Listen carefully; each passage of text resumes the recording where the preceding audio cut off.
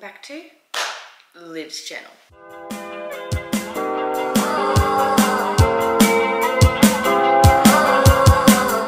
So I look like the wreck of the Hespers, but I don't care. Today you saw we are reading Psalms 23. It's only a little verse, so I'm just gonna like read it out loud, and then I'll do some notes and I'll tell you what I wrote. And yeah.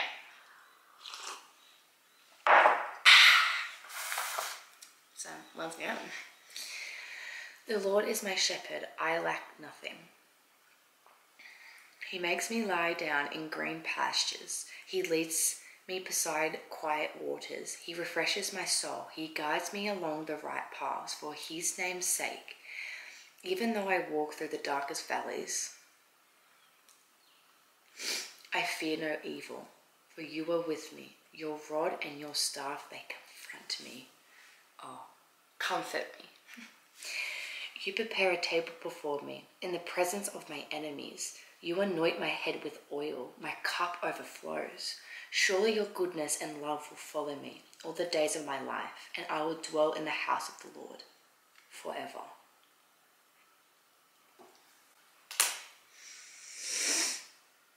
But that's just like such a little verse, but it's so powerful. So I'm gonna just like little notes, and then I'll come back and tell you what I guys wrote for each like verse kind of thing.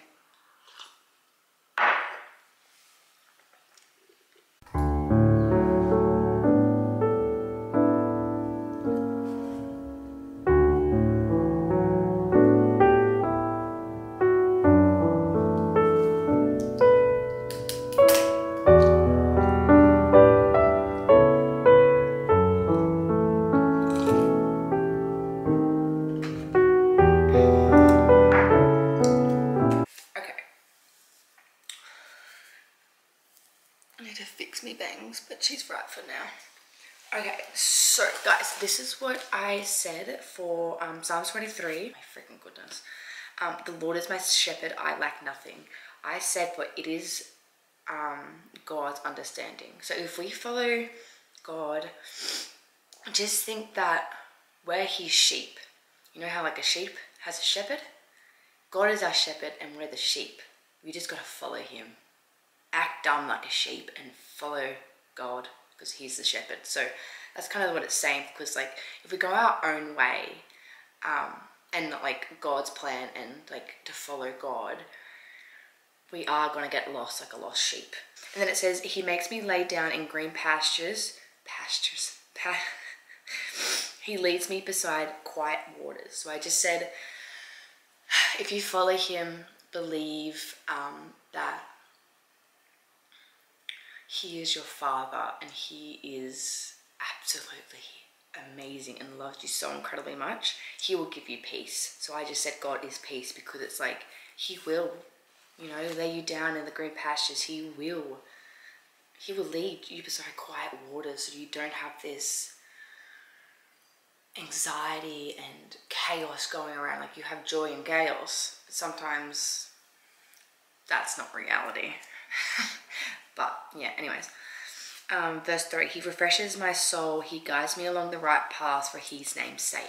So I said like every morning I should be praying to follow Jesus and to renew my soul. So like every morning I should be praying, Lord Jesus, renew my soul for a new day. You know, like, because like our souls need renewing, you know. It's just a day could be a destruction of the soul sometimes. So yeah. And then I've said like for his name's sake, I said his name does not deserve the hate. So it's like, I think it's like mainly saying if we like claim we're Christians and we're like a follower of Jesus, and then we do not what the law says, like the word. And then it says, even though I walk through the darkest valley, I fear no evil, for you are with me. Your rod and your staff, they comfort me. So that's another thing, like, I can walk actually like dead set darkest valley. Like I could walk you know, one of those dark streets in the neighborhood. I could walk down there with a man with a knife going to kill me. Like, he wants to kill me, but God will let anything, no, God will prevent anything from happening, you know? Like, he will, that's the thing. He will protect. Like, we should not fear. We should not, like, not fear any evil. Like, we should walk in free, because, like, if God's with us all the bloody time, why are we fearing? Because, like, we're on this earth for Jesus, and if we die, well, we just go to heaven anyways, so win-win. So yeah, like, we should not fear anything or anyone, because God is the comfort, God is the peace, and he is always with us. And then you prepare a table for me. You prepare a table before me in the presence of my enemies. You anoint my head with oil, and my cup overflows. So and by the way, a verse or like a chapter can be interpreted differently for everyone. So this is what I just said. So yeah, for that one, I just said, like, how much more. This is like from another verse too, actually. I think it's from John, but it says, like, how much more will our Father give us if our enemies are fulfilling?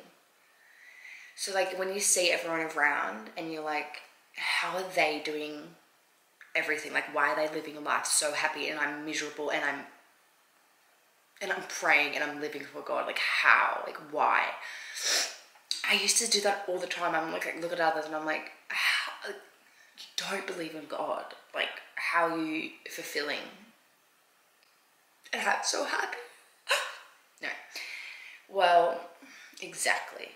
You let them fulfill their own destiny. Believing in God, you get eternal life and peace and joy, and with him. Like, imagine living with this beautiful... Look, I can't even imagine what heaven would be like, because it's like... Think of a fantasy. Like, a fantasy world times freaking 100. Like, I can't even. So, like, I have to always put that in consideration, because it's like, you look around and you're like, how are they getting something that, like, they're asked for, and here I am, like, and haven't got anything. But it's like, God will bless you. God will bless you, and bless you, and bless you, and bless you, and bless you, and bless you, if his will be done. Keep your eyes on Jesus, and just know what's good from evil. And it's like, but it's so freaking hard, because the devil is like,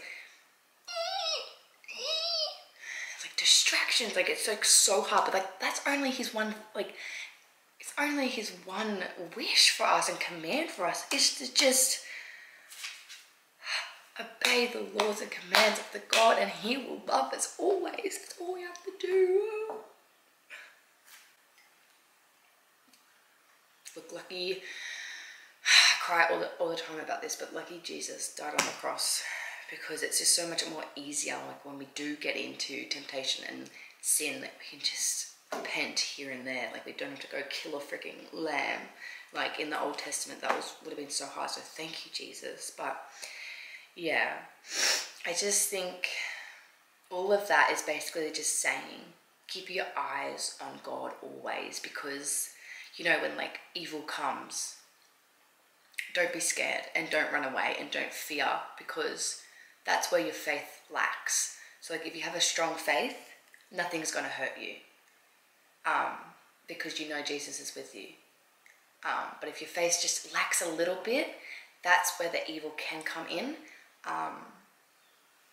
Yeah, so you just got to have a strong faith, and I just think it's just trusting him with absolutely everything in your life, like finance, job, relationship. It's just giving it all to him, and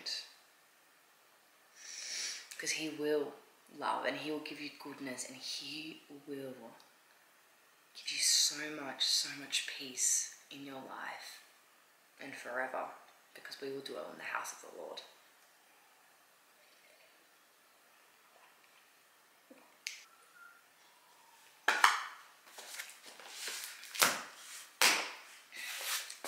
Anyways, It's my Bible study.